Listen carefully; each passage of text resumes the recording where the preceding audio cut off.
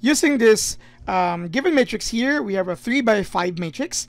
Let's try to solve for the basis of the range of this and then the rank of the linear transformation defined by this matrix here.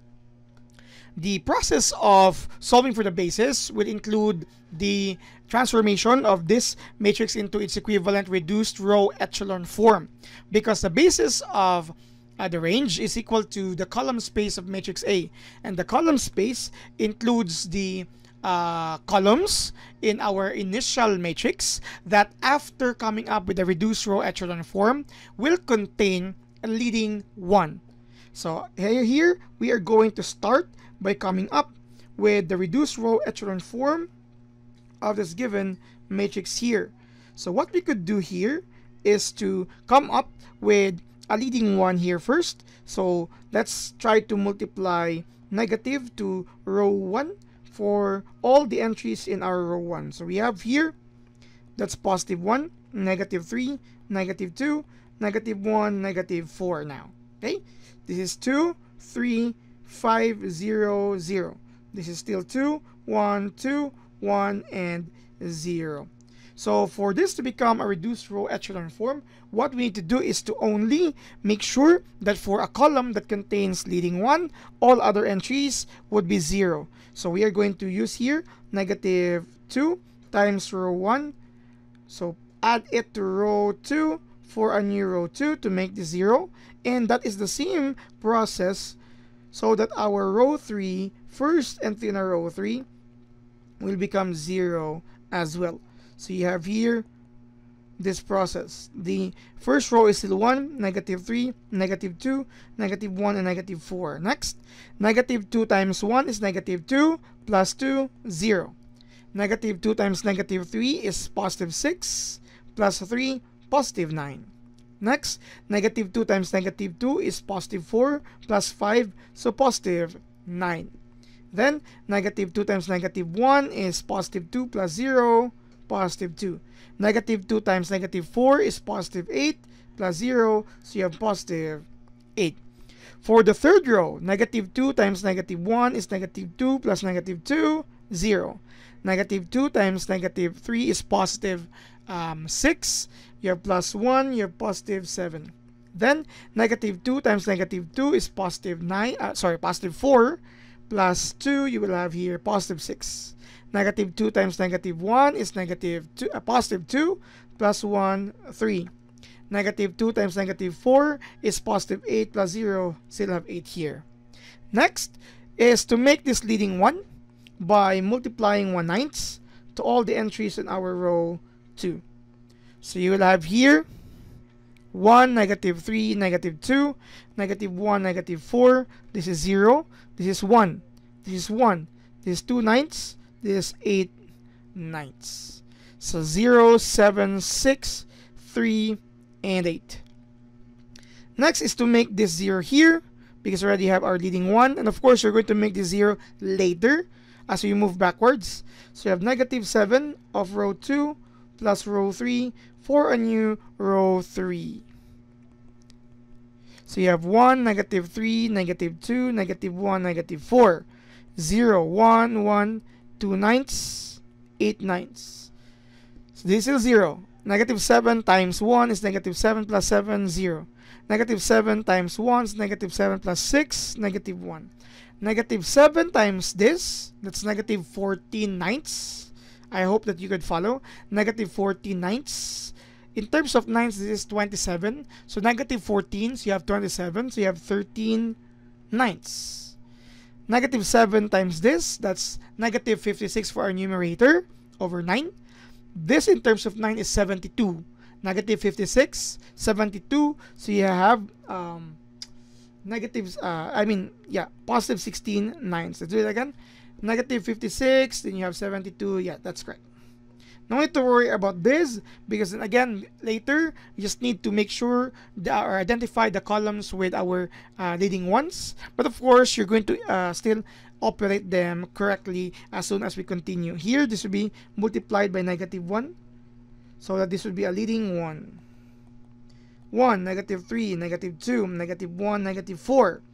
0, 1, 1, 2/9, 8 ninths. Then you have here 0, 0, positive 1, negative 13 ninths, negative 16 ninths. We don't need to make the zeros because we already have a leading 1, nor we will not be making them leading 1s as well. What we need to do next here is to make these other entries with on the columns with leading 1s be equal to 0. Specifically, let's start with this 2. So what we could do here is multiply negative 1 to row 3. We're going to work backwards. Plus row 2. Okay. For a new row 2. Similarly, positive 2. We'll be multiplying positive 2 to row 3. And then to make this 0, you add it to row 1 for a new row 1. Okay. Oh, I don't have much space. So yeah, I still have that. So we'll have here 1, negative 3. Sorry. This will not. We will start with the bottom. Is 0, 0, 1. Negative 13 ninths. Negative 16 ninths. You have here 0, 1. So negative 3 times 1 is, negative 1 rather, this is negative 1. Times 1 is negative 1 plus 1, 0. Negative of this is positive 30 ninths. Plus this, you'll have 15 ninths. Later, we will use our, what do you call this one, the lowest terms later because there might be some strategy as well, including the denominator of 9. So let's stick with that. Then negative of this is positive 16 ninths plus 8. You will have 24 ninths. This is still 1 here. So row 3. So this is still negative 3, right? Then 2 times 1 is 2 times this. That's 0. Okay. 2 times 39 is 26 over 9. Okay. Negative 26. Then you will have here another negative 9. So again, 2 times 13 is 26. Another 9 here is 35. Okay, negative 35 over 9. Then twice of this is negative 32 over 9. This is, in terms of 9, is 36. Negative 32, negative 36, that's negative 68 over 9. Again, 32, 36, 68, that's correct. Finally, let's make this 0. Okay, by multiplying 3 to our row 2 plus row 1 for a new row 1. This is 0, 0, 1, negative 13 ninths, negative 16 ninths, 0, 1, 0, 50 ninths, 24 ninths, lowest term later. This is still 1. 3 times 1 is 3 plus that 0. This is still 0, right? 3 times 50 ninths is 45 ninths. Then you have minus 35, so this is 10 ninths. Thrice this is 72. Then you have 68, so you have positive 4 ninths. With this is already the reduced row echelon form because the columns of our leading ones contain zeros. Again, the goal here, don't forget, the goal here is to pick those columns with leading ones, or what we call as pivot columns. These first columns here are your pivot columns. Okay, this has no leading ones, so we will not be including them. In short, if these first 3 columns are your pivot columns, going back to your initial matrix, the first 3 columns of your initial matrix comprises your column space, or equal to the basis of the range. Hence, the basis for the range of T for this given matrix is the set containing the columns. The first column, negative 1, 2, and 2. Next, 3, 3, 1. And you will have the next 2, 5, and then 2. Or you could have it in this form, negative 1, 2, 2. 3, 3, 1, 2, 5, and then 2. Okay. This is the basis for the range of this matrix A. Now, final unknown is the rank of T, which is equal to the dimension of the basis of your range.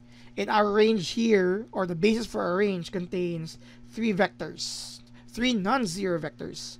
Therefore, the rank of T is equal to 3. So this is how we show the basis for the range and the rank of this matrix, which are non-conventional, like your 2 by 2, 3 by 2, 2 by 3, and 3 by 3. We have this process here. Again, we started with our reduced row echelon form. But of course, again, as mentioned, this is just one of the possible basis for the range, because we use here the column space. If you're going to use the row space, you could also come up with another basis. But since we're doing column space since the previous videos, let's stick with this. We have one more example later, or a separate video for the last example for the basis of the range and the rank of a linear transformation defined by a matrix. Thank you very much for watching.